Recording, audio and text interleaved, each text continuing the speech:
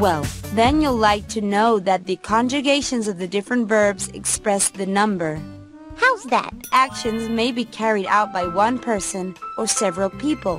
It's not the same if I say, I've lent my markers, than if I say, we've lent our markers. Well, if the actions are performed by a single person, they're singular. For example, I've lent my markers. If I say you've lent your markers, it's also singular, the same as he's lent his markers. They're all actions performed by just a single person. What if they're performed by several people? We say that the verb is a plural action. For example, we've lent our markers. If talking about lending, it is always better to have plural actions. It's also important to know who has or have carried out the action. The verbs cannot tell us that. We could be talking in the first person singular. I skipped the rope. Or the second person singular. You skip the rope. Or the third person singular. She skips the rope.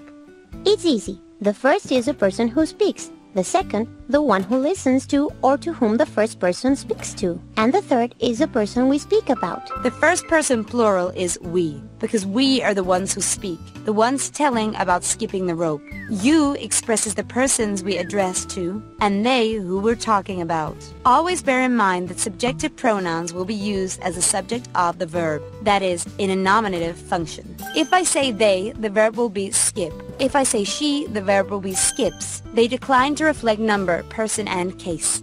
I'll write a sentence on the board and you'll tell me what the action in it is. You'll have to identify the verb in that sentence, right? Last night we saw a film on TV. Saw is the verb. What we did last night. Very good. What about in this sentence? I always play cards with my brother. Play. That's easy because I always play cards. But now I want you to name those verbs you found in the sentences. To name a verb, we use its infinitive form. The infinitive may be preceded by to. That is, as if we said that the name of saw is to see. In the case of the second verb, what Matt loves doing is to play. We're trying to find the infinitive form of some verbs. All words, and of course verbs too, have a part which never changes. That's called the stem of the word. If I say, yesterday we played a football match, what's the verb? It's played, and the infinitive to play. Good. So, if we take out the ending ed, what remains is the stem, play. That part of the verb which will never be changed, even when we say played, plays, or playing. Besides the infinitive, there are also the gerund and the participles. Verbs such as playing, looking, and starting belong to the first group. They're gerunds. Yes, in contrast, within the second group, that is, the participles. We may find taken, read, and looked. Great. It's important to remember that they aren't conjugated. Yes, but we, the first person plural now, feel like having a sandwich and skipping the rope. Well then, I, the first person singular, will let you go to the break for a while. What's the mystery, Matt? What have you got there? I'd like to show you something.